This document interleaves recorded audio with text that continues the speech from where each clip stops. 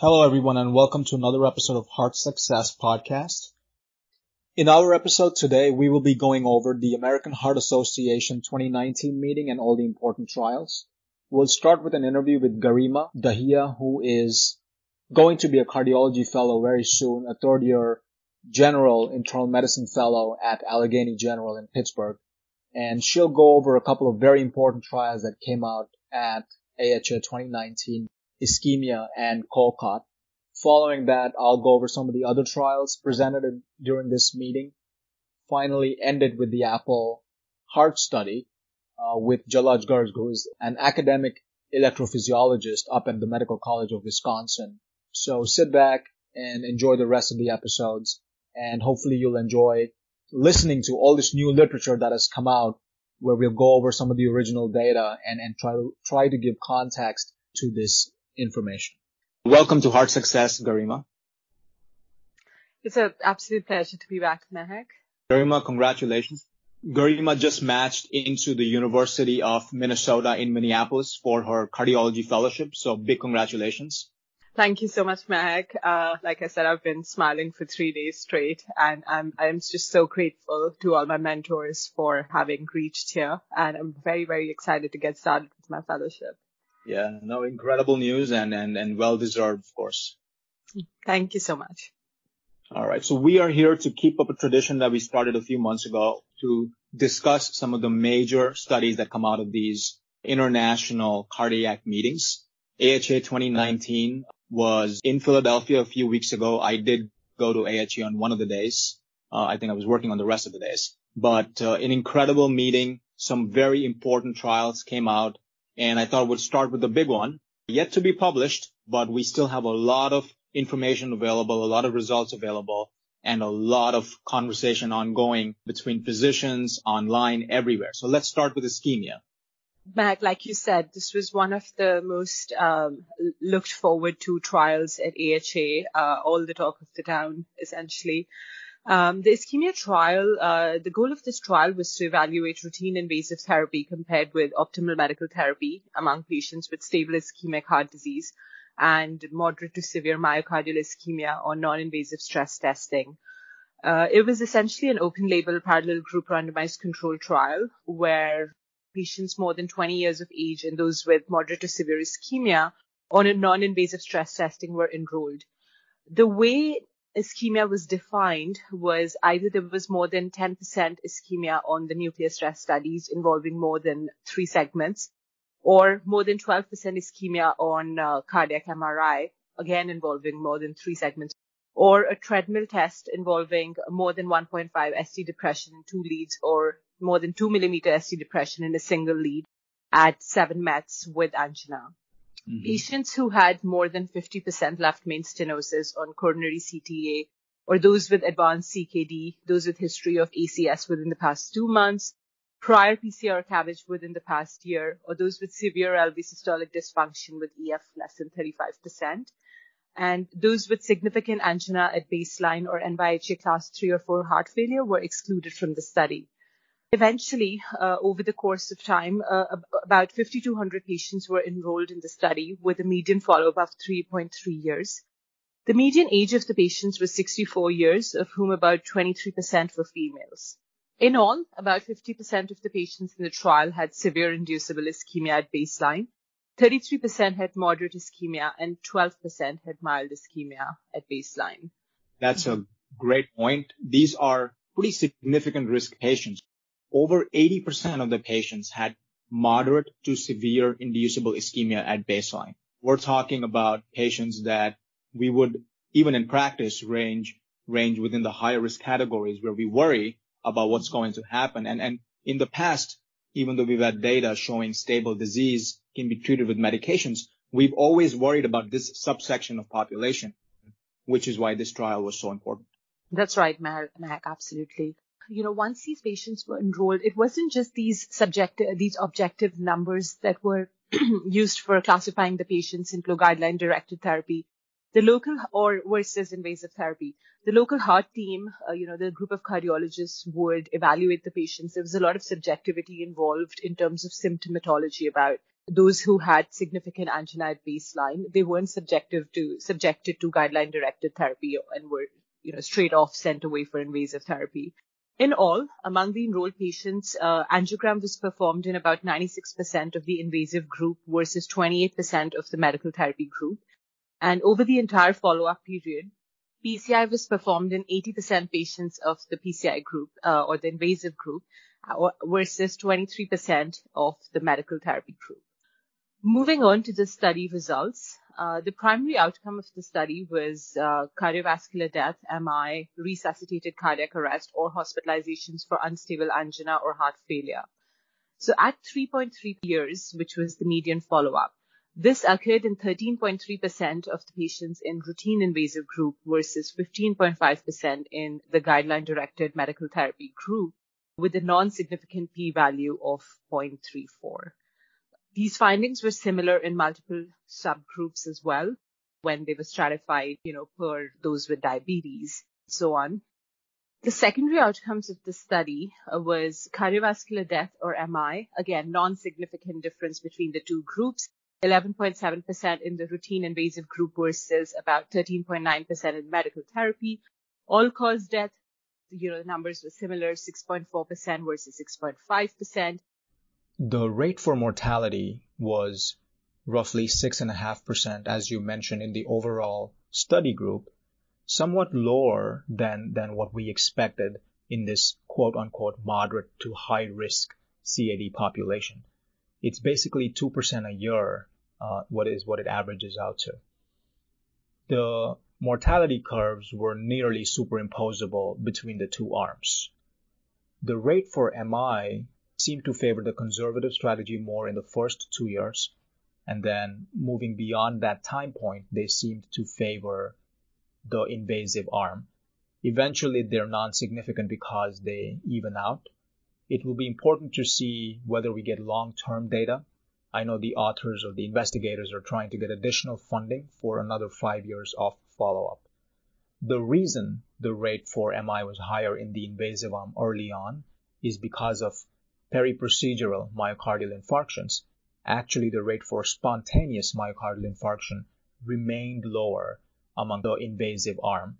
This question on periprocedural myocardial infarction and whether or not it should even be included as a primary endpoint in these studies came up recently with the publication of Excel, where there were concerns that CABG versus PCI, the differences were really affected by the rates of periprocedural MI in that case where CABG had more periprocedural myocardial infarctions. This is a conversation that is an ongoing conversation, and I think future trials, when they're designed, will really have to consider whether or not this is something they want to put in the primary endpoint. And moving on to the quality of life outcomes, this is a big, important outcome because we're saying that even though it's not affecting hard endpoints, a lot of the times we're doing this for symptomatic benefit. Right. And, a significant improvement in symptoms was observed in patients who had daily, weekly, or monthly angina at baseline. But of course, those who did not have these symptoms were not really affected. So yes, and I think that was the reason the authors recognized that, and that's why there was even a crossover among patients, those who did have, who were initially in the guideline-directed arm, the medical therapy arm, did cross over to PCI when they noticed that there wasn't a significant improvement in symptoms in those patients. Yeah, I know we'll talk a little bit about Orbita in just a little bit, but the subsection of patients who had a greater degree of angina had much better anginal relief with PCI compared to medical therapy. So again, that's a conversation that comes up, and this is why Orbita maybe becomes important in some of these patients. But, one thing that you did mention, Garima, is in this study, all patients needed left main disease ruled out. Back when we did Courage, we used coronary angiography to diagnose left main disease. This study was different in that they used cardiac CT, I believe, in almost 80% of the patients to rule out left main disease. So how is this going to play out for really cardiac CT and comparing it to, the role for stress and nuclear imaging? It's exactly, Mehak. The answer sort of lies in your question itself. The fact that left main disease was ruled out. I think the patients who would present initially, either who've had an angiography for some other reason, for example, if they presented with an ACS or needed a cath for, preoperative cardiothoracic surgery, those are the only patients who would be diagnosed with left main disease by angiography.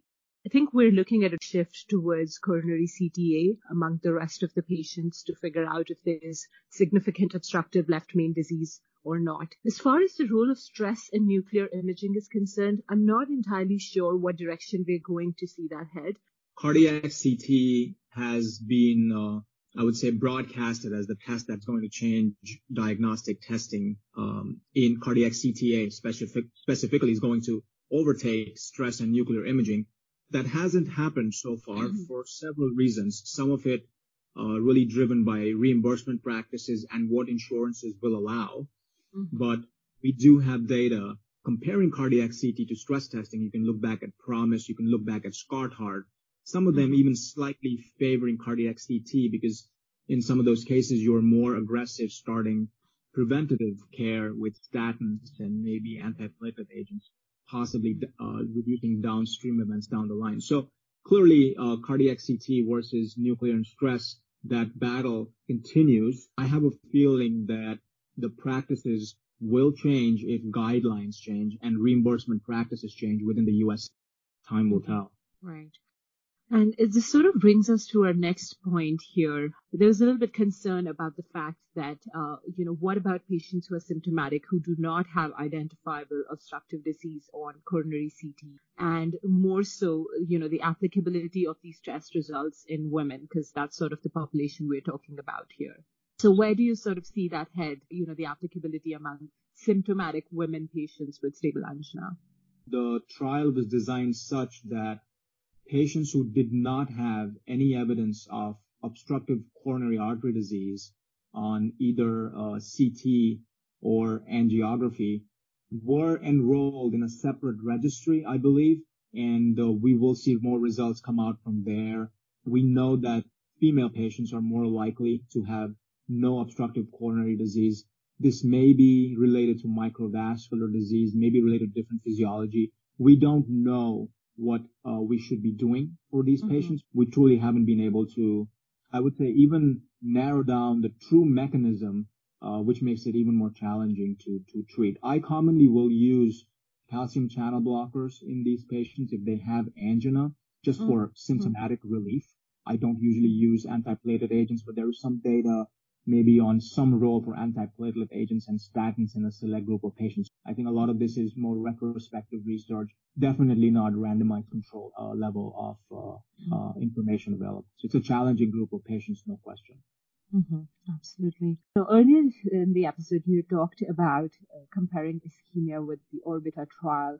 I just sort of like to elucidate on that a little bit. The ORBITA trial was, a relatively smaller trial enrolling about 200 patients that studied if PCI, if it results in improvement in exercise times or anginal frequency compared with a placebo procedure, despite the presence of anatomically or functionally significant stenosis. So essentially in this trial, patients with stable angina or anginal equivalence in at least one angiographically significant lesion, so defined as more than 70% stenosis. They were deemed as clinically feasible or appropriate for PCI. Angiographic stenosis of more than 50% in a non-target vessels, similar to the ischemia trial, were not included. And again, patients with ACS, left main disease, severe LV dysfunction, those with CTO and pulmonary hypertension were excluded from this trial. The primary outcome of this trial, as opposed to ischemia, where we were looking at MACE outcomes, in this trial we were sort of aiming at what the symptomatic outcomes are. So a change in exercise time and a change in the Duke-Treadmill score in the Seattle Angina Questionnaire and complete freedom from angina. These were sort of the primary and secondary outcomes of the study. Primary outcome, which was a change in exercise time. There was a non-significant difference between the two groups with a p-value of 0.2. But as far as the secondary outcome was concerned, which is complete freedom from angina, the difference was 49.5% versus 31% in PCI versus the placebo procedure, with a significant p-value. So this sort of goes on to agree with that among patients with stable angina, PCI, while it may not result in greater improvements in exercise times, it does result in freedom from angina. Yeah. Like you said, the one important thing that came out later was when they published their functional stenosis data really using FFR, really found no difference. FFR did not seem to direct whether or not it would lead to resolution in angina. So a lot of questions came out of Orbita. It was a great trial actually done, challenging the norm that we can't do sham-controlled PCI trials today. So the authors did it. And I think, I believe they're going to be doing a larger trial. There's a placebo effect that comes into play when patients know, the doctors know there is significant stenosis. And doing a sham arm for control takes some of that effect away and really exposes the true difference between the two. So thanks very much for that excellent summary of Orbita. Right, Mehak. The COURAGE trial is, the next one. It's the next question that comes to mind. A lot of, cardiologists before the ischemia trial even came out, especially those who had trained in the post-COURAGE era, argued that the evidence that ischemia is going to prevent is already in agreement with their practices because, they were trained post-COURAGE, once those results were out. And this is a trial that was conducted in 2007 that again found no benefit with revascularization with PCI over guideline-directed medical therapy in patients with stable coronary disease through 15 years of follow-up. Freedom from angina occurred slightly more frequently with PCI early on in the trial, but it did not occur. There was no significant difference between these two groups around at 5 years follow-up, with both arms showing reduction in angina. There were a few criticisms of COURAGE trial, and the issue with the COURAGE trial was majority of patients in PCI received bare metal stents because drug-eluting stents were not approved until the final 6 months of the study period. And there was no stratification of patients by ischemic burden, the way we've seen in the ischemia trial with, severe, moderate, or mild ischemia. And, with regard to the use of antiplatelet agents, it wasn't entirely certain how long patients were using dual antiplatelet therapy, more so clopidogrel, and unclear use of GP2V3A inhibitors. There was also a little bit of concern about the fact that patients were randomized after angiography, potentially biasing the results, and there were considerable crossovers in the COURAGE trial. So, that's the reason that despite us having a randomized control trial along similar lines, we were sort of looking for more concrete evidence with which the ischemia trial provided to us. And it failed to show that routine invasive therapy would be associated with reduction in major adverse ischemic events compared with optimal medical therapy among patients with stable CAD and moderate severe ischemia. Mm-hmm. Great summary of all these trials. I think maybe we can conclude that stenting reduces angina, but that's all we can say for stable coronary artery disease. The hard outcomes, which are usually the scary outcomes, MIs, cardiovascular death, or death in general, doesn't really seem to be impacted. For the crossover, I think what you mentioned was very important. These trials do have some crossover, like you said, COURAGE and ischemia both had what I believe roughly 7 to 8% crossover per year, which again is part of clinical practice. I think if you have continued angina despite medical therapy, very reasonable to consider PCI in those patients for anginal relief. I believe this is a practice-changing trial. I know several people argue that it isn't true. Over time, we'll see if these centers that say that this is always how they've been practicing will actually release their data, honestly, to say that, all their patients who had moderate to severe ischemia were tried on medical therapy, titrated on medical therapy. After COURAGE, the rate for stable PCI did drop in practice, and I have a feeling it's going to happen after ischemia. Again, we'll find out over time. Yeah. Sometimes what the patient expectations are also sort of has a role to play in how the physician is driving their treatment. About patients being afraid that they do have severe ischemia and a stress test, and they tend to be wary about the fact that their physician is not going ahead and recommending that we open up that lesion. I must say I was very impressed by the sort of news and media coverage that this article received, even for that layman, the patient who's out there, reading, and for them to find out that stenting is not always the answer.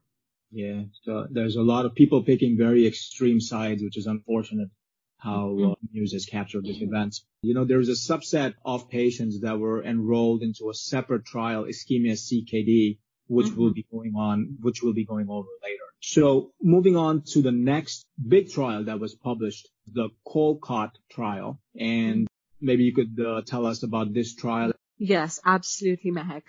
The goal of the COLCOT trial was to evaluate whether low-dose colchicine was effective at preventing major adverse cardiovascular events compared with placebo within 30 days of an MI. It was a double-blind, parallel group randomized controlled trial where patients within 30 days in completion of all planned PCI, those were included in the trial. Those with type 2 MI, again, severe systolic LV dysfunction of less than 35%, history of stroke within the past 3 months or CABG within the past 3 years, those with history of inflammatory bowel disease, chronic diarrhea, neuromuscular disease, significant hepatic or renal disease, which was defined as creatinine more than 2 times normal, drug or alcohol abuse, or those with long-term systemic steroid use, or history of sensitivity to colchicine were excluded from the trial. About 4,700 patients were enrolled in the trial and split equally between the two groups, receiving either colchicine 0.5 milligrams a day or placebo, and they were followed up at various intervals, 1 month, 3 months, and every 3 months for about a follow-up period of 3.5 years. The median duration of follow-up was 22.6 months. The mean patient age was 61 years, of whom about 19% were female, 20% were diabetic. 93% of the enrolled patients did undergo PCI for this index MI hospitalization. And majority of these patients were already using, the numbers are close to 97 to 99% were using either aspirin, a second antiplatelet agent, and a statin respectively. The primary endpoint of the study was a composite of deaths from cardiovascular causes, resuscitated cardiac arrest, MI, stroke, or urgent hospitalizations for angina requiring revascularization. It occurred in 5.5% of the patients in colchicine group compared to 7.1% in the placebo group, with a significant p-value of 0.02. As far as the secondary outcomes were concerned, with regard to cardiovascular death, it was similar between the two groups, 0.8% versus 1% with a non-significant p-value. With regard to stroke, it was impressively different between the two groups, about 0.2% in colchicine versus 0.8% in placebo, with a p-value less than 0.05. And with regard to urgent hospitalization for unstable angina requiring revascularization, it occurred in 1.1% in the colchicine group versus 2.1% in placebo group, with a significant p-value. So one could almost say that the significant difference in the primary endpoint we're seeing is predominantly being driven by decrease in urgent rehospitalization for unstable angina and stroke. With regard to the adverse events, diarrhea was reported in 9.7% of the colchicine group versus 8.9% in placebo with a non-significant p-value. But unfortunately, there was a serious adverse event of pneumonia that occurred in 0.9% of colchicine group versus 0.4% in placebo, p of 0.03. I'm not entirely sure about the severity of pneumonia in terms of whether they required inpatient treatment or they were sent home on antibiotics, and what sort of antibiotic coverage was provided to these patients. I was surprised that the grade of diarrhea was very similar in both groups, and it was under 10% overall. So it seems fairly safe with respect to the GI side effects, or at least diarrhea. So I think the numbers played out like you said. The absolute difference for primary endpoint driven by stroke and urgent hospitalization for unstable angina, 1.6% absolute difference, number needed to treat of 62 over 22 months. And the harm really primarily being higher rates of pneumonia, the number needed to harm is 200 because the absolute difference is 0.5%. So that's really how I think the numbers played out. And maybe you could just conclude what this study showed and maybe put it into some context on this inflammatory hypothesis that has come to light in the last few years. Mm-hmm. Absolutely, Mehak. To sort of piece this all together, among patients with a recent MI, if they're enrolled in the peri-MI period, that is within 30 days of the event, low-dose colchicine, because of his anti-inflammatory properties, it does effectively prevent major adverse cardiovascular events compared with placebo. And, like I said, this benefit is predominantly driven by reduction in the incidence of urgent hospitalizations for unstable angina needing revascularization and in a reduction in the incidence of stroke. For the most part, the study drug was well tolerated. The trial was based off of the hypothesis of anti-inflammatory properties, for which we've seen trials in the past as well. Predominantly two trials come to mind, which is the LODOCO trial that also looked at colchicine and the CANTOS trial that looked at canakinumab, the monoclonal antibody. So I'll start with the LODOCO trial because it was sort of similar to this one in the sense that they also enrolled patients between two groups, a low dose of colchicine at 0.5 milligram versus placebo. And they did see a reduced risk of cardiovascular events in the setting of stable CAD. At the time in LODOCO, they included patients with angiographic proof of CAD, those with 35 to 85 years of age who had been clinically stable for over 6 months. And I think that is an important point to note here is that the patient population, though the hypothesis was similar, the population was different between these two studies.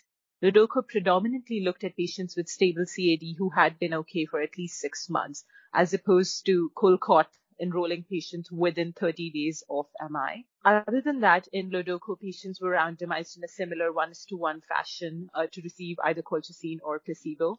They enrolled about 530 patients at the time, similar distribution between the two groups. And they had a median follow-up of 3 years.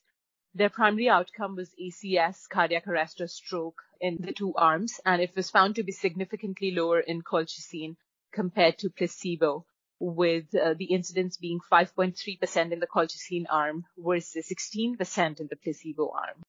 And a hazard ratio of 0.33 and a significant p-value of less than 0.01. This was driven mainly by reduction in the de novo or non-stent related ACS, with incidence being 3.2% versus 12%.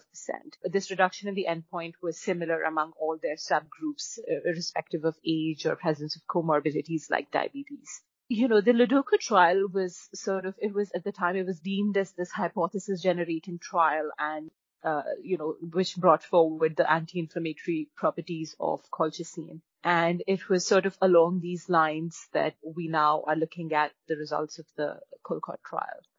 And the next trial that with similar hypothesis was the CANTOS trial that looked at anti-inflammatory therapy for atherosclerotic disease. It in fact looked at canakinumab rather than colchicine. And this was a randomized controlled trial that looked at this monoclonal antibody that typically targets interleukin-1B.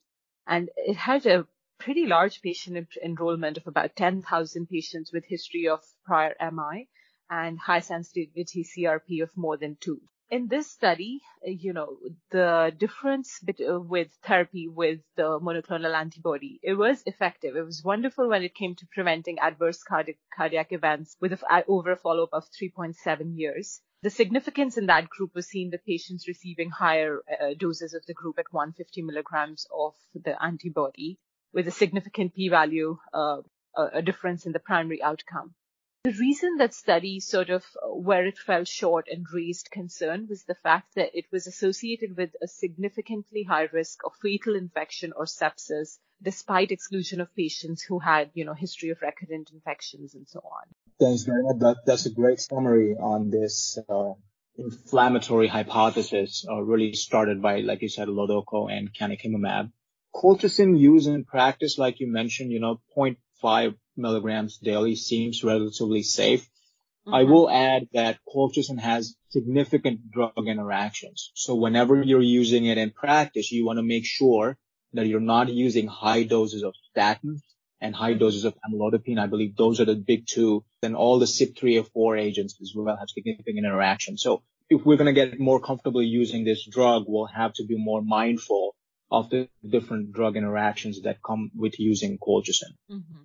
Right. So just to sort of conclude our discussion on the COLCOT trial, it is the first trial that has provided strong evidence for the role of anti-inflammatory agents, such as colchicine, in preventing risk of these cardiovascular events in the acute post-MI period. While we did discuss 3 positive trials, COLCOT, LODOCO, and CANTOS, 2 with colchicine, 1 with canakinumab, there was another trial that was negative earlier this year that was presented, I believe, at ACC or right before, and published in the New England Journal of Medicine in February of this year. That was the CIRT trial, CIRT, looking at the use for low-dose methotrexate for preventing atherosclerotic events. Canakinumab works by lowering inflammation and neutralizing interleukin-1 beta. That's how we think the mechanism to reducing MACE events really comes from. Now, methotrexate, among patients with stable atherosclerosis, low-dose methotrexate did not reduce any cardiovascular events compared to placebo. The trial was conducted in 4,786 patients with previous MI or multivessel coronary disease who additionally had either type 2 diabetes or metabolic syndrome. All participants received 1 milligram of folate daily. Primary endpoint being non-fatal MI, non-fatal stroke, or cardiovascular death. And near the conclusion of the trial, but before unblinding, hospitalization for unstable angina that led to urgent revascularization was later added as a primary endpoint. The patients were followed for a median of 2.3 years, and the final endpoint occurred in 201 patients in the methotrexate group compared to 207 in the placebo group. Really hazard ratio of 0.96, no significance between the 2 arms. Even when you look at the original primary endpoint, excluding the hospitalization for unstable angina, there was no difference. The hazard ratio there was 1.01. They found that methotrexate was associated with elevations in liver enzyme levels, reductions in leukocyte counts and hematocrit counts, and a higher incidence of non-basal cell skin cancer compared to placebo. One of the arguments as to why methotrexate didn't work, however, canakinumab did, the mechanism seems to be quite different in how they inhibit inflammation. Methotrexate specifically did not lower interleukin-1 beta, interleukin-6, or C-reactive proteins compared to placebo, all of which are lowered by canakinumab. Just for completion's sake, I thought I'd mention how there was another trial within the inflammatory hypothesis that was negative, bringing forward the point that how we inhibit seems to be quite important as well. I'll be going over some of the other late-breaking trials that were presented at AHA 2019. Let me start with DAPA heart failure. We've been talking about SGLT2 inhibitors in several episodes prior to this.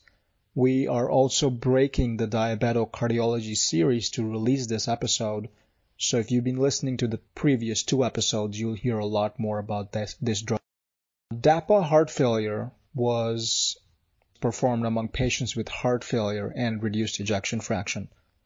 The original results were published in the New England Journal of Medicine and originally presented in September, I believe, at ESC 2019. Some other results were presented here at AHA. This study evaluated the safety and efficacy of dapagliflozin, which is an SGLT2 inhibitor, among patients with heart failure and reduced ejection fraction, with and without type 2 diabetes. It's important to know that 55% of the patients in this study did not have diabetes.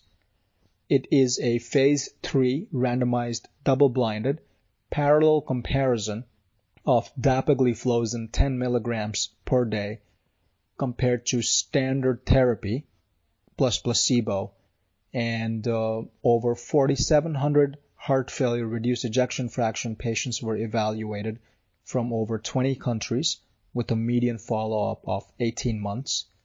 The primary endpoint for this study was a composite of worsening heart failure or cardiovascular death. The results showed that among patients with and without type 2 diabetes, when you added dapagliflozin to your standard HFrEF therapy, it actually significantly reduced the risk for composite primary endpoint. When you look at the individual endpoints, it actually reduced both CV death and reduced worsening heart failure. It's important to know that while the primary endpoints were significant and there was an absolute risk reduction of 5%, which is quite large, all components had improved, including some of the secondary endpoints, which remained all-cause death, quality of life, and renal function. As we now know, SGLT2 inhibitors are nephroprotective. The effect these drugs had were independent of hemoglobin A1C, and the best part was that the Kaplan-Meier curves were still diverging when the study was completed. Additionally, this was an excellent trial because more than 70% of the patients were on mineralocorticoid receptor antagonists. That is the highest of any previous randomized controlled trial in heart failure and reduced ejection fraction to have such a high proportion of patients on MRAs.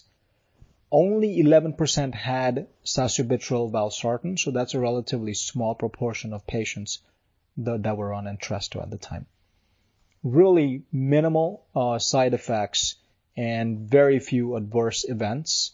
I think the concern remains the high cost associated with these drugs, but this data does suggest that we may want to start including this drug in our primary guideline-directed medical therapy. It becomes the fourth class of drug for HFrEF with a clear mortality benefit, which is quite significant. If you're not convinced with this trial, there's several other studies that are coming out, including in reduced ejection fraction and preserved ejection fraction, several large randomized controlled trials, so I look forward to those.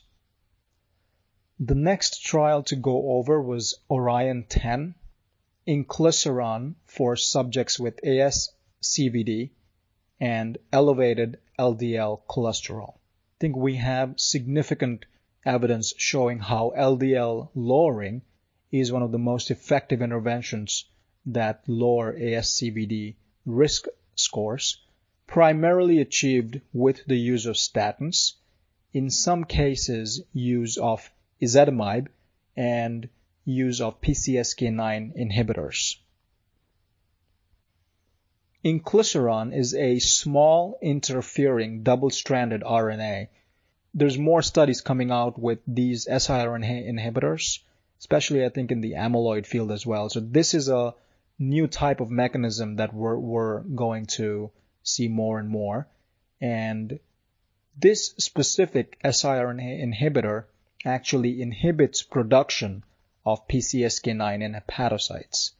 There's some early data showing that using injection, so sub-Q injection of inclisiran only twice yearly, which is really one every 6 months, results in significant reductions in LDL in the range of 30 to 50% within the first 30 days of the first injection.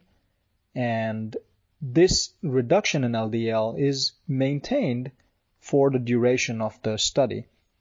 In the first Orion 1 dose study, actually, they gave the first injection at day 1, of course, followed by the second injection at day 90.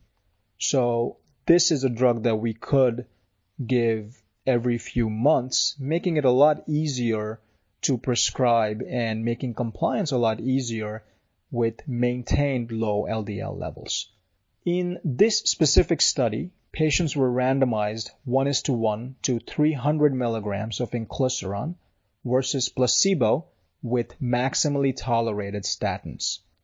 The injection was given on day 1, day 90, day 270, and day 450.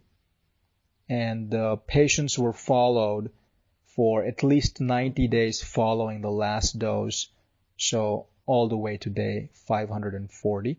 Patients really had an LDL of 70 or more while on maximally tolerated doses or documented intolerance, and these were all adults over the age of 18 months and above, and ezetimibe was also allowed in these patients. They did exclude heart failure reduced ejection fraction patients. They excluded patients who were planned to get PCSK9 inhibitors, patients with severe uncontrolled hypertension or severe non-cardiovascular disease were excluded. Additionally, those with very high fasting triglycerides of over 400 milligrams per milliliter were excluded. They screened a total of 2,329 patients, ended up randomizing 1,561 patients with almost 90% follow-up data in both arms. Patient median age was mid-60s, 70% male, 42% with diabetes. Roughly 90% of patients in both placebo and treatment arms were on a statin. Roughly 10% were on ezetimibe. The baseline LDL was 105 in both arms. That is the mean LDL. What they showed was that inclisiran resulted in a 56% reduction in LDL compared to really no difference in the placebo arm, as you would expect, because they didn't get any treatment. They also showed that this percent change in LDL was achieved early, most of it within the first 90 days of treatment, and was maintained with serial injections. I think what the regimen typically is you give one at day 1 right away, then you give one at 3 months, and then every 6 months from there on. Really no difference in the adverse event profile compared to placebo in both arms. The injection site adverse events were mostly mild, and the site reactions really being erythema, rash, pruritus, or hypersensitivity seen in 2.6% of the patients getting inclisiran compared to 0.9% in the placebo arm. Injection site pain was seen roughly in 3.1% of the patients getting inclisiran compared to 0.5% in the placebo arm. So very low rates of injection site pain and injection site reactions. No difference in liver function, kidney function, creatine kinase, or platelet levels in either studies. There was really no signal for any other serious cardiovascular event concerns as well in either arm. And most of these adverse events, as I mentioned, were not significant enough to warrant a greater degree of drug discontinuation in the treatment arm. Overall, roughly 2.5% of the patients needed drug discontinuation in the treatment arm. It was 2.2% in the placebo arm. The trial was never powered to study improvement in clinical event rates. When they did show the all-cause mortality, it was very low in the overall study population, as you would have expected, and there was no difference. It was really 1.4% in the placebo arm versus 1.5% in the inclisiran arm. The trial investigators did mention that in an exploratory basket of cardiovascular events, they found that the actual number of cardiovascular events was numerically lower within the inclisiran arm than placebo, really just hypothesis generating.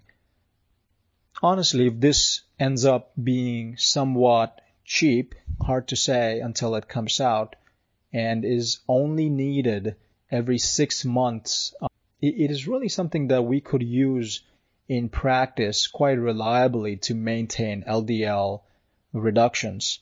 I don't think it should replace statins based on the information we have so far, but who knows what kind of data comes on down the line. Very, very promising new avenue of treatment. Another study presented was one that continued to test the HDL hypothesis in patients with coronary artery disease. This study looked at apabetalone, which is a BET protein inhibitor, BET protein inhibitor, ends up increasing apolipoprotein A gene expression, and increased apolipoprotein A levels also increases HDL levels. So this was a study called BETonMACE, which looked at whether use of apabetalone would increase the time to MACE, major adverse cardiovascular events, in high-risk patients with recent acute coronary syndrome, type 2 diabetes, and a low HDL level. It was a phase 3 multi-center double-blinded placebo-controlled trial that enrolled 2,425 patients. They really did include very high-risk population, and patients were randomized to high-intensity statin therapy using really either atorvastatin or rosuvastatin, in addition to using a BET inhibitor, which is apabetalone, and the other arm really had high-intensity statin plus placebo. They followed the patients for roughly 26.5 months, and unfortunately, there was really no difference in the overall event rate between the two groups. In fact, the primary endpoint of major adverse cardiovascular events, including CV death, non-fatal MI, or stroke, occurred in 125 patients in the treatment arm compared to 149 patients in the placebo arm. The absolute difference was 2.1% reduction. 10.3% versus 12.4% were the actual numbers. And the hazard ratio was 0.82 with a p-value of 0.11. They did perform a sensitivity analysis, which also narrowly missed its p-value. I think the conclusion of the study was that apabetalone does not decrease CV death, non-fatal MI, or stroke compared to placebo in diabetic patients with recent acute coronary syndrome. I think it is an interesting study, though there was a signal for benefit. We just didn't have enough data here to argue strongly that this is something we could use in practice. If you look at the actual rates of CV death and all-cause death was 5% in the treatment arm versus 6% in the placebo arm, so really very little difference. Most of this difference was actually from CV death, which was 3.7% versus 4.6%. Maybe we'll hear a little bit more about this drug class over time, considering that, like we discussed, this is a high-risk group of patients with diabetes and really low HDL levels, really less than 40 in men and 45 or less in women was the inclusion criteria. Let me talk about the ISCHEMIA CKD trial. The ISCHEMIA CKD trial was a branch out from the original ischemia trial. These patients were not included in the ischemia trial, but when they were evaluated for inclusion in the initial trial and actually had significant CKD, ended up getting randomized into a separate RCT. This study was actually very important because we've never really had very good data for revascularization in patients with advanced chronic kidney disease. It filled a very important deficiency that existed in the literature. The study included patients with moderate or severe ischemia and a GFR of less than 30 milliliters, or the patients were on dialysis. Patients were randomized in a 1-to-1 fashion to either an invasive strategy or a conservative strategy. The conservative strategy was, of course, optimal medical therapy alone, using only cath or revascularization with OMT failure. The invasive strategy, of course, included use of optimal medical therapy plus catheterization and optimal revascularization when suitable. The primary endpoint was a composite of death and myocardial infarction. These patients also had at least moderate ischemia on an exercise or pharmacological stress test that led to inclusion.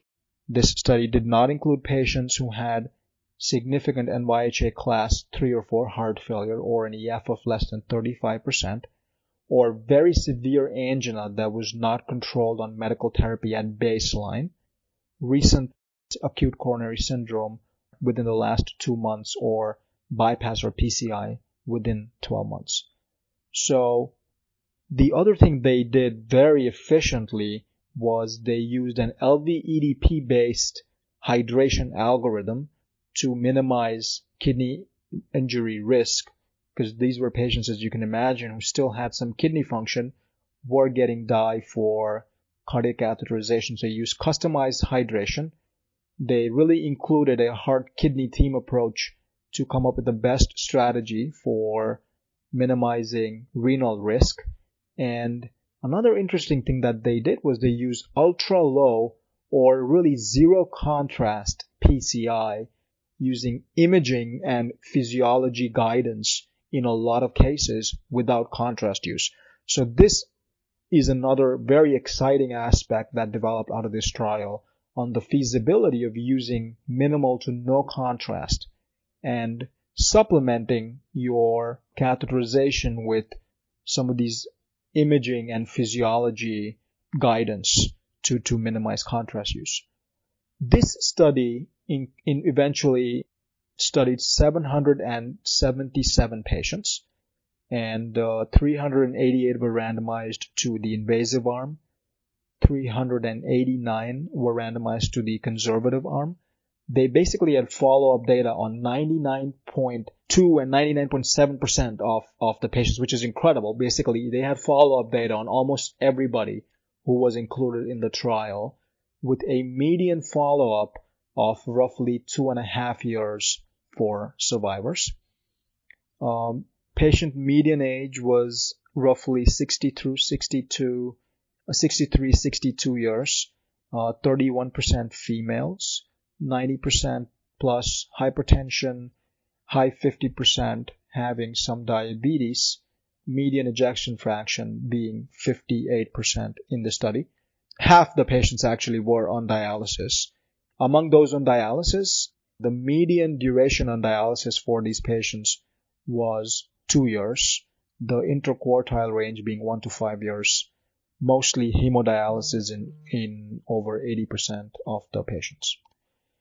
So going into what kind of disease these patients had, the stress test severity showed severe ischemia in 38% of the overall studied population and moderate ischemia in the 62%.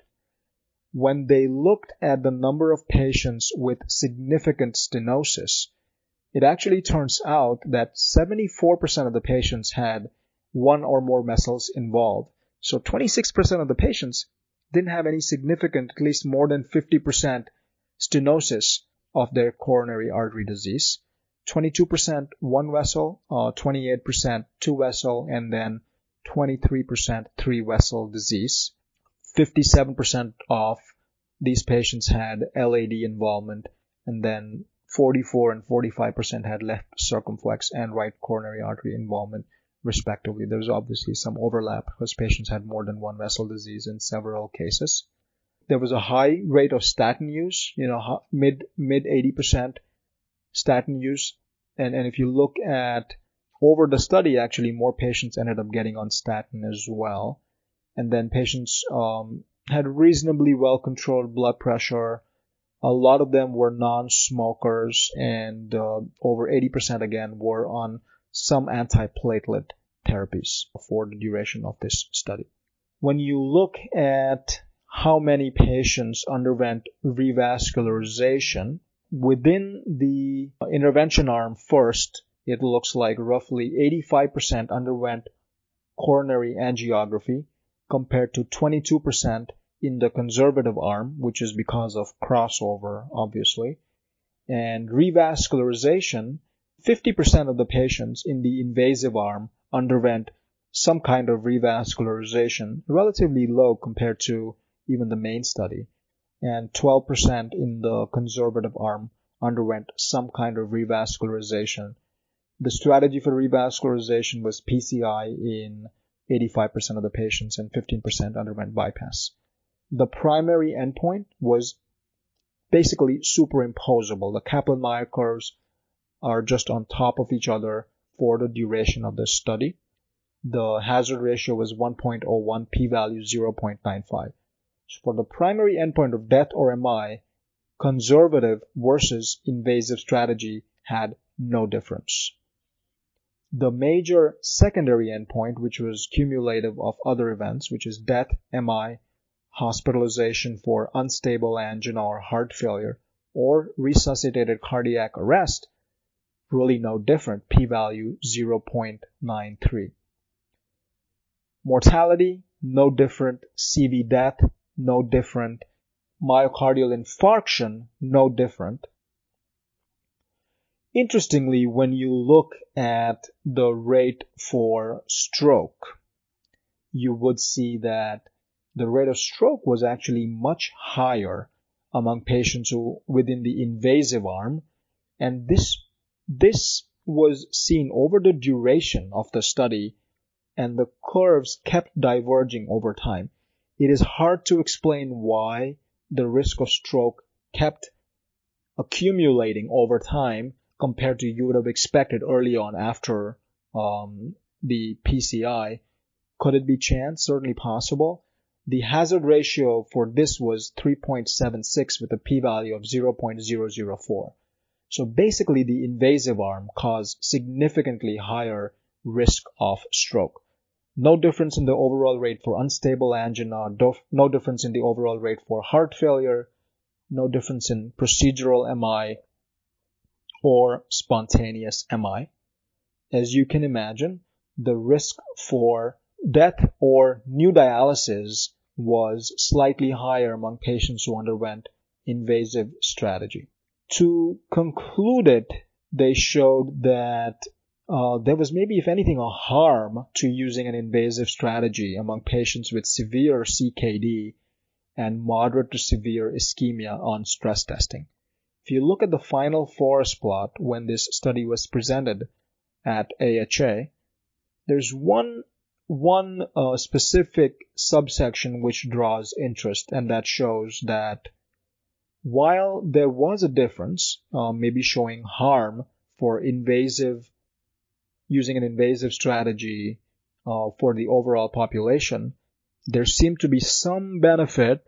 Still doesn't cross the midline, but the lines are moving towards favoring an invasive strategy when there's severe ischemia on your stress test, and using a conservative strategy when there is moderate ischemia on stress test. This is a trial that was certainly surprising in what it showed. We have seen that commonly patients who are undergoing renal transplant evaluation will get stress tests routinely, and if you have abnormalities on these stress tests, you do get cardiac catheterizations, possibly even interventions. We've been doing this for many years. I would argue, and so have many others, that these results should put pause to these current practices and make all renal transplant programs reevaluate whether they should be focusing more on getting these patients on statins, antiplatelet agents, some of the other drugs that were used in this population, because it seems to be fairly effective. Finally, I will end by saying that while the overall event rate in ischemia was not that high, as you would have expected, this was a much sicker group of patients. The overall rate for the primary endpoint, which was death or MI, was actually seen in roughly 40% of the patients by 4 years when you look at the Kaplan-Meier curves. Basically, we're saying that if you're not someone who had a recent ACS, recent revascularization for other reasons, or did not have severe angina to begin with, maybe we shouldn't start looking for ischemia in these patients and possibly even stop doing these stress tests because they don't seem to give us a direction on what to do next, and instead just focus on putting everybody on medical therapy. Of course, that's not what this study looked at, but I don't think it's an unreasonable take-home point from this study. Briefly mention the next study, which was the GALILEO trial.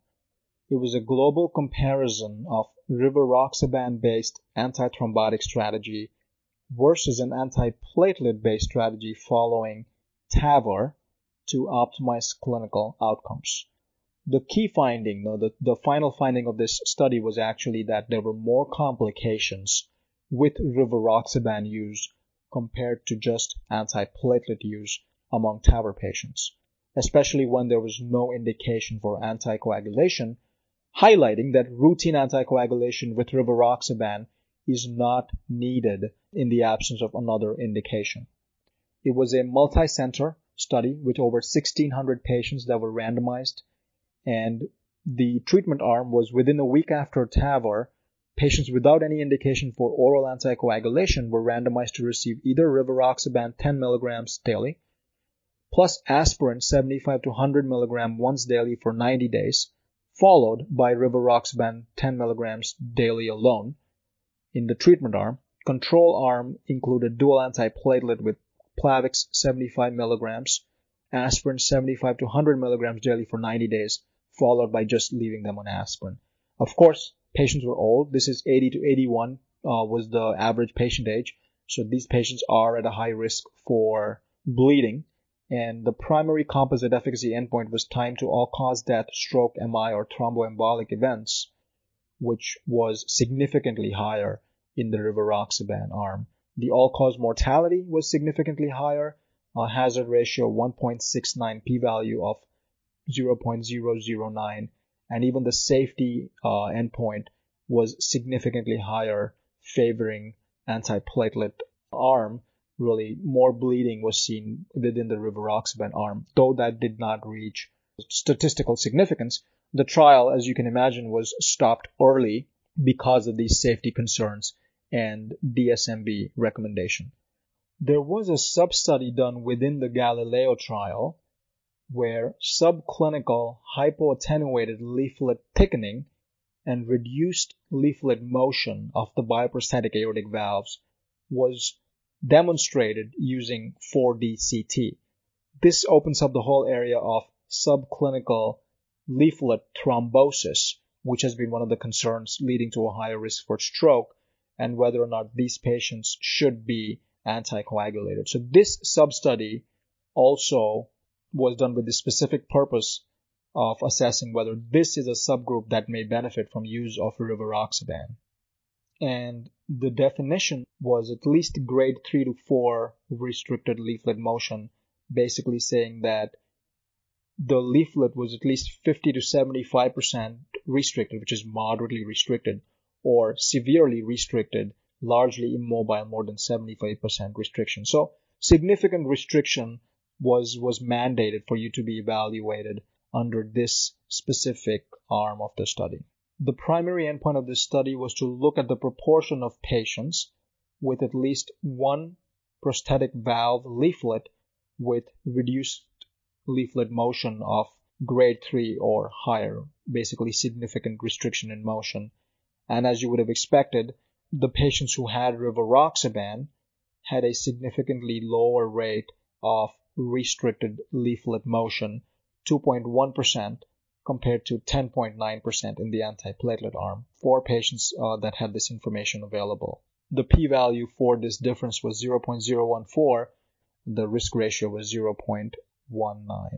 When you look at the clinical outcomes, however, the bleeding was much higher among patients who received rivaroxaban. In this study, when they looked at the clinical outcomes, it was 3.5% compared to 0.9% in rivaroxaban versus antiplatelet agents. Thromboembolic event rate was also higher among patients on rivaroxaban, 3.5% versus 1.5%. All in all, really very few clinical event rate to permit any assessment of the impact of seeing restricted leaflet motion on clinical outcomes. And the authors really concluded that the clinical outcomes in the main GALILEO trial should really be considered for making this decision. The conclusion remains that a rivaroxaban-based strategy is associated with a high risk for death and thromboembolic complications and high risk for bleeding in the main GALILEO trial. And with one of the final studies that was primarily came out of Seoul, Korea. This was actually a very important study because this is something you see in clinical practice all the time. What do you do with patients who have asymptomatic severe aortic stenosis? Do you go to surgery? Do you wait for symptoms to develop? Do you exercise these patients to see if they have symptoms? And we've never really had a good answer until maybe these trial results were presented. So I think there was clinical equipoise here, whether we should just have watchful observation in these asymptomatic patients, or whether we should go to AVR right away. So it's called the Recovery Trial. It was a prospective, multi-center, open-label, randomized trial comparing long-term clinical outcomes of early surgical AVR versus conservative management in asymptomatic patients with very severe aortic stenosis. It's important to know that these were patients with very severe aortic stenosis. Very severe aortic stenosis is actually a higher level of severity where the calculated valve area, aortic valve area, is less than or equal to 0.75 centimeters square. Your peak aortic jet velocity is more than or equal to 4.5 meters per second, or your mean gradient across the aortic valve is more than or equal to 50 millimeters of mercury. So these are all a little bit worse than just severe aortic stenosis. They obviously did not include patients who had symptoms or had an EF of less than 50%, had significant mitral valve disease, had significant aortic regurgitation, or had previous cardiac surgery or a positive exercise test. So they really had patients with very severe AS, no symptoms, and who went straight away to AVR versus observation and moving to surgery when symptoms develop. The primary endpoint was a cumulative endpoint of either operative mortality or cardiovascular death. And then the secondary endpoints were all-cause death, repeat aortic valve surgery, clinical thromboembolic events, or hospitalization for heart failure. When they looked at these patients, they had over 1,000 patients initially, which mostly were symptomatic, as you can imagine. So most of these very severe AS patients, out of 1,031 patients, 758 had symptoms. So that narrowed it down to 273 asymptomatic patients. And then when you applied the exclusion criteria I mentioned above, they ended up randomizing 145 patients to early surgery or conventional therapy. The mean age of these patients was mid-60s. Half were male. Overall rate for hypertension, 55%. Diabetes, roughly 10 to 18%. So we're somewhat lower scores. Again, this is a non-Western population. A lot of these patients had bicuspid valve disease. It looks like conventional arm had 54% bicuspid valve disease as the cause for aortic stenosis versus 67% in the surgical arm. So that's why it explains why some of these patients were younger. The surgery was performed in 99% of the patients within the surgical arm, and early surgery really in 96% of the patients was performed. In the conventional arm, in the end, 74% of the patients did undergo surgery. Most of them underwent surgery a little bit later though. They used mechanical prosthesis in roughly 40 to 50% of the patients. Bypass grafting was done in very low fraction, 2 to 7% of the patients, and the aorta needed replacement in 10 to 15% of the patients. The overall event rate for complications and mortality was very low. There were basically no deaths, no operative mortality in either arm in this study. All patients survived their surgery. There was one stroke in the early surgery arm. There was one MI in the conventional treatment arm, and there was no need for reoperation in any arm. So the primary endpoint for either operative or cardiovascular death was 1.4% in the early surgery arm compared to 15.3% in the conventional arm. All-cause mortality at the end of the study duration was 6.8% in the surgery arm versus 20.8% in the conventional arm. Both of these were statistically significant with p-values of less than 0.05. Like I mentioned, relatively low rates for complications.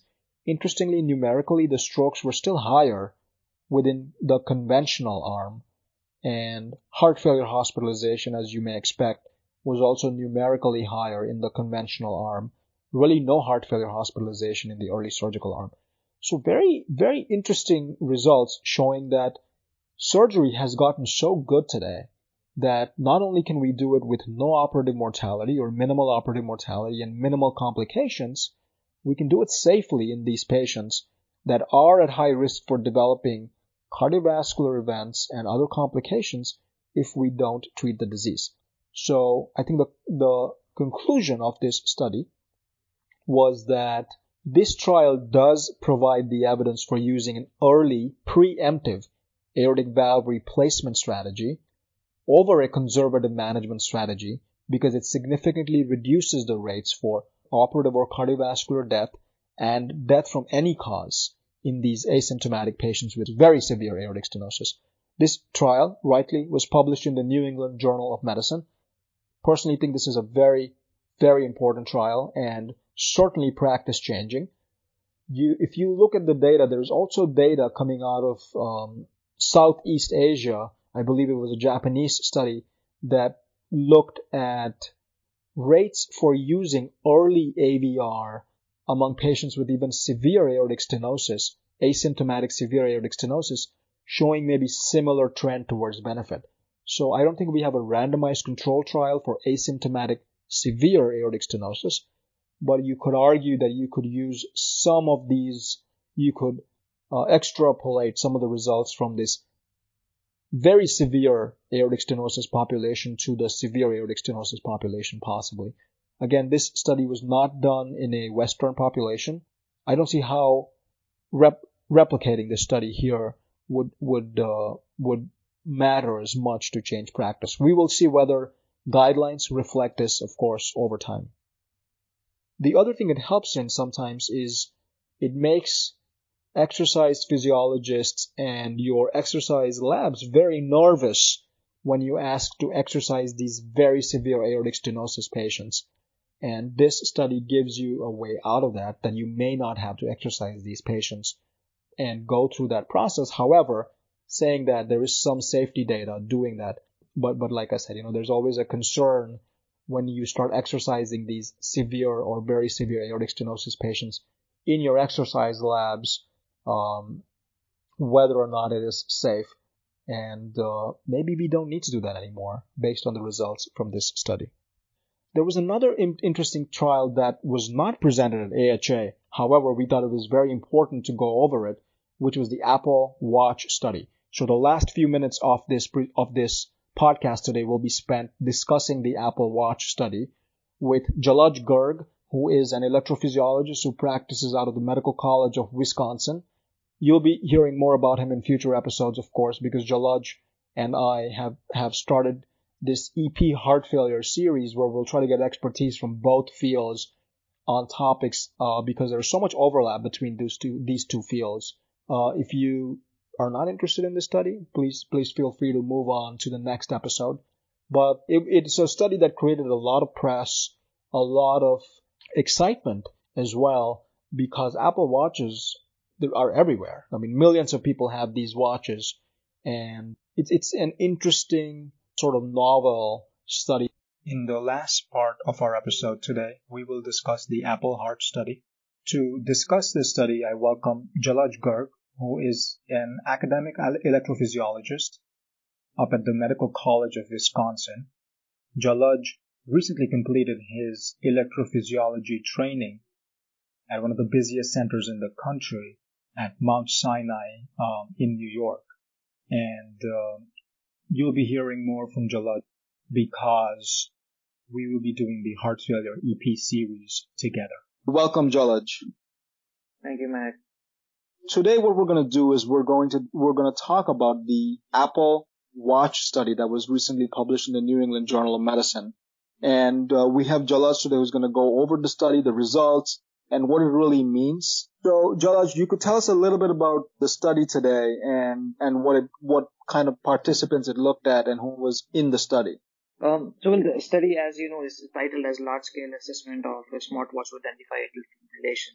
So the whole idea of the study was to assess atrial fibrillation burden in healthy participants. So the study was sponsored by Apple, and the major criteria for enrollment for the participants were they need to have an Apple Watch, either 1, 2, or 3 series. All patients who have the latest version of Apple Watch, which can give a single lead ECG recording, were excluded. In addition, they were supposed to have an iPhone 5S or a higher version with OS at least 11. So those were the essential participants in the study, and any patient aged 22 and beyond, and resident of any state in the United States were included in the study. I was looking up the cost for these devices, and certainly the Apple Watch, at least the newest version, is a $400 base price, and you can get additions, and it can cost as high as $700. The iPhone itself is not inexpensive, so certainly these devices are not inexpensive. Absolutely, but if you look on the flip side, I feel that that's a lot of cost to have 2 electronic devices or 2 wearable devices to be with you, and I'm not even sure that all those devices or the cost would be reimbursed by the insurance. Practically speaking, if I have a patient in the clinic and if I tell them just to do a monitor on their watch, I'm not sure if a watch shows atrial fibrillation, would insurance reimburse for the cost for the Apple Watch? Yep. No, absolutely. I certainly don't think they would. Yeah. Going into the study, so this is a prospective, single group, open label, sightless, because there was really no medical site involved, pragmatic study. Mm-hmm. And the research protocol was approved by the Institutional Review Board at Stanford University, because they had investigators from Stanford, and by a Central Institutional Review Board at VARA. Like you said, Apple sponsored the study. They owned all the data. All the study data was saved or stored at Stanford on their data platforms. So that's sort of a collaboration, I guess, between a corporation like Apple and an academic center like Stanford to come together to publish a study of this scale. So, Jalaj, maybe you could tell us how they monitored the patients and what were the study interventions. So before we go over that, it is interesting to note that study enrollment was only for 8 months. That is from November 2017 to August 2018, and they managed to enroll around 419,000 patients in the study, which is a very high number of patients in a short period of time. And partly the reason I feel about that is the AFib is increasingly common, and there's a lot of awareness among people that AFib can cause stroke. So I think most of the volunteers or most of the participants just wanted to have an idea whether they have atrial fibrillation or not, and can it be done at a high-tech and a zero-effort way, rather than going to a physician's office and having a patch. And that might be essentially the reason why they managed to enroll a huge number of patients. So the study essentially had 2 co-primary outcomes. It was the atrial fibrillation duration greater than 30 seconds on an ECG patch monitoring, which was essentially mailed to the patients when they have a notification.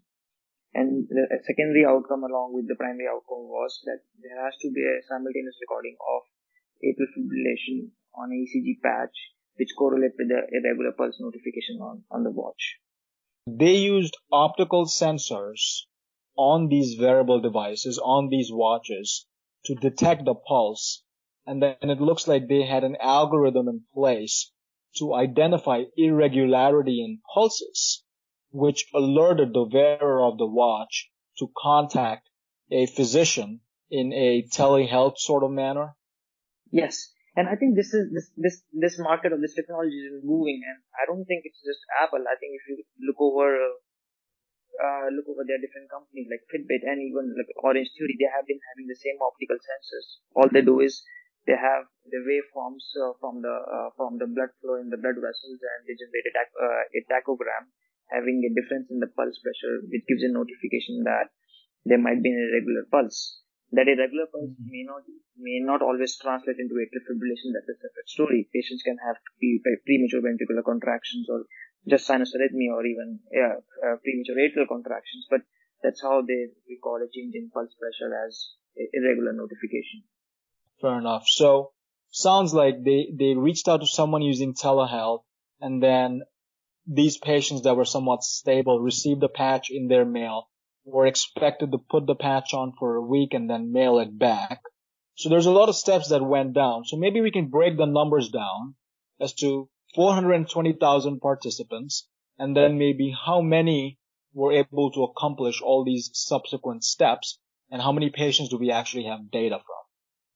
So, out of 420,000 patients, only around 2,100 patients had a notification.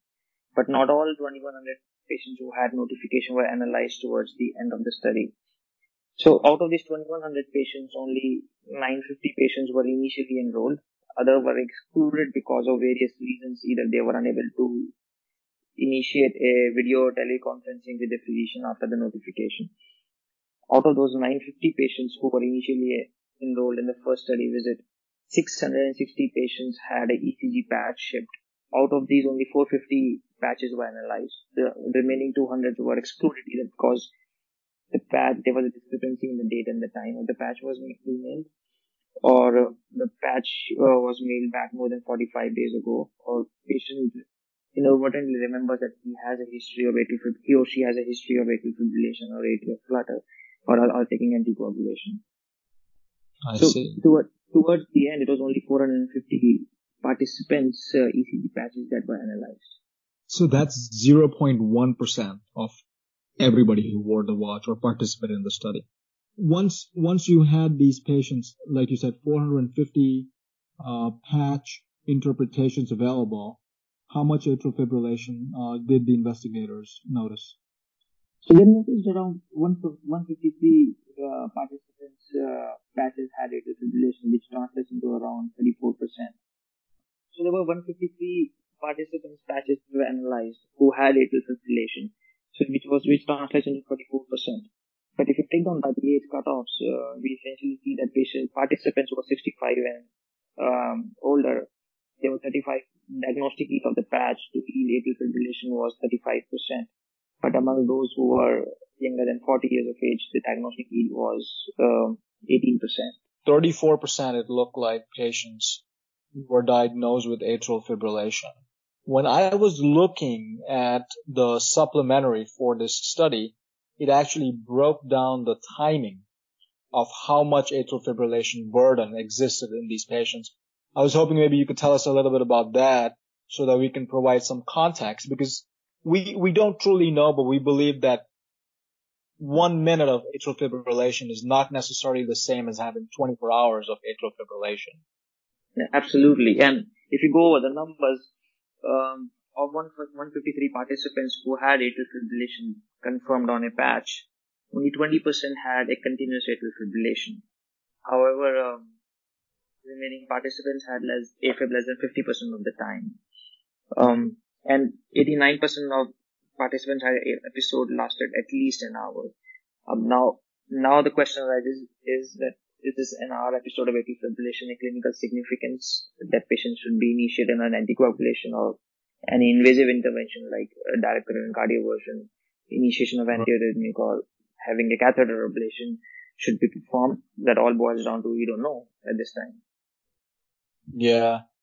One of the things I think was the positive predictive value of this technology that came up.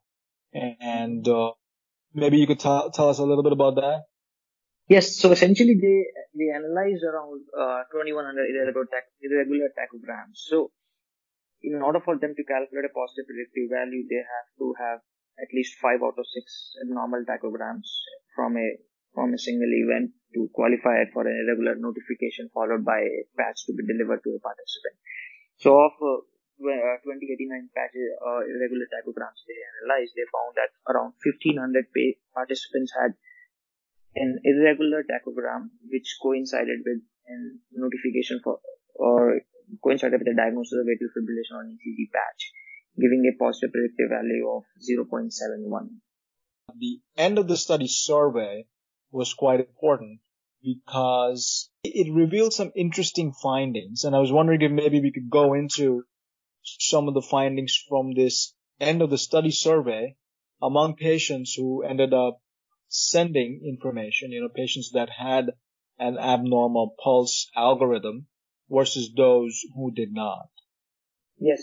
So the numbers are very important here because it seems to be confusing on an initial read on the paper. So the end of the survey is totally different from the participants who either were enrolled and had a patches delivered or not. So out of 420,000 patients enrolled in the study, around 300,000 patients were in the no notification subgroup. So remaining 120,000 patients were essentially those participants who did not complete the survey towards the end. In the notification subgroup, there were around 929 participants who completed the survey towards the end. And if you look for the diagnosis of atrial fibrillation, there were around 400 participants in the notification subgroup, which gives a translation to 43% of the participants having atrial fibrillation towards the end, as compared to 3,000 participants in the no notification subgroup, which comes out around 1%. Just by the absolute numbers are around 7 to 8 times, but again, by going by the proportional value, it's just 1% in the no notification subgroup. Yeah, I just thought it was interesting that out of patients who did not actually receive an alarm from the watch, there was actually greater proportion of patients who reported atrial fibrillation. I know that the complexities, we don't know if they were wearing the devices the whole time. We don't truly know how much AFib, who diagnosed the AFib. It's a subjective number. It's a survey-based number. But it's still relevant to know that 3,000 patients reported a new diagnosis of atrial fibrillation that were never informed that they may have AFib, never really went through the algorithm designed in the study. Absolutely. And even much more interesting is the use of aspirin in these patients. If you notice, there were around 340 patients who were on aspirin, which used like 36% as compared to 40,000 patients in a non-notification subgroup taking aspirin after towards the end of the survey. I mean, at this point, I barely prescribe aspirin to my patients for primary prevention, as since the data on aspirin is very sketchy. There's really not a lot of data, like you mentioned, for using aspirin among patients with atrial fibrillation, irrespective of their CHA2DS2-VASc score, even if they're low CHA2DS2-VASc. So I think, to conclude, what we really saw was out of 420,000 patients who were enrolled, 0.5% basically received an irregular pulse notification. And among those with the initial notification who returned the EKG patch, which ends up being roughly 450 patients, so really 0.1% of everybody, 84% of their subsequent notifications were confirmed to be atrial fibrillation. Yield is certainly greater for participants who were 65 years and older, because those were the folks that had greater frequency of notification. 3.2% of those 65 and older received notifications, so almost 6 times as much as the overall population. Those patients or those participants were underrepresented in the current study, because I feel that the current study was more catered towards healthy participants, or since it was easy to enroll, most of the participants were younger actually and older. And this is again a counterintuitive to the patients we see in real life for atrial fibrillation. Most of my patient population is beyond 70 years who have a new onset AFib or being managed for persistent AFib. True. No, absolutely. I was mentioning the out-of-pocket cost for using these devices, and these are expensive devices. I think it's still reasonable to remember that we don't always appreciate the out-of-pocket costs for using other devices in medicine, like putting the CardioNet on these patients, or using Holter monitors, or using loop recorders. the copay for a lot of these devices sometimes can be a significant sum for patients. So I guess I'm not saying they're equivalent, but I'm saying that techniques and methods we use today in practice are also not free for patients and have significant healthcare costs associated with detection for atrial fibrillation. Absolutely. And this brings up another point that since the data is owned by Apple, we've been seeing that for years and years, that there has been breach in the security threats or breach in the personal and the private information about the patients. So what it translates down the road is how many participants or how many patients in the real world would be agreeable to have their information being stored with private companies, and time and again we often see the data breach. Just to close our discussion today, what are the limitations? We went over some limitations, but what are the limitations that the investigators noted in the trial? And maybe do you see this changing your practice in any way? Before we go with the limitations, I think the main message which the study should impart is the study was not trying to test the technology. So this is very important. The main idea is that since the technology is rapidly evolving and changing, the study was not designed to test the technology. The study was essentially designed whether we can use this existing technology to diagnose atrial fibrillation. And one of the major limitations is, if we notice that out of 2,000 patients who had a notification, few patients were excluded because patients later on remember that they have atrial fibrillation. So essentially we are relying on more on the patient information than in a hardcore evidence that patients really have atrial fibrillation or being verifying the medications with their pharmacy. So that essentially can also underestimate the use of the current technology in diagnosing atrial fibrillation in these patients. I'm not sure it's going to change my practice at this time because there have been existing technology for now, which is being reimbursed by the insurance. Second thing is most of my patients are elderly, so I can imagine it would be hard for a patient to use existing newer iPhones and an Apple Watch and be on the go with the current technology.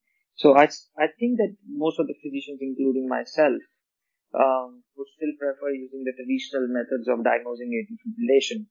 I do agree that those traditional methods may not be the right methods in the current day and age, but I think there is still the potential scope of improvement in this existing technology that makes it handy and can be used in future if things improve.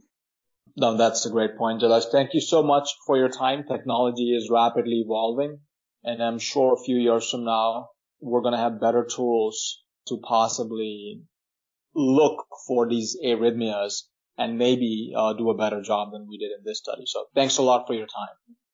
Thank you, Matt. Thank you so much for listening. If you enjoyed our episode, don't forget to like, subscribe, and give us a high rating, as it helps other listeners find us.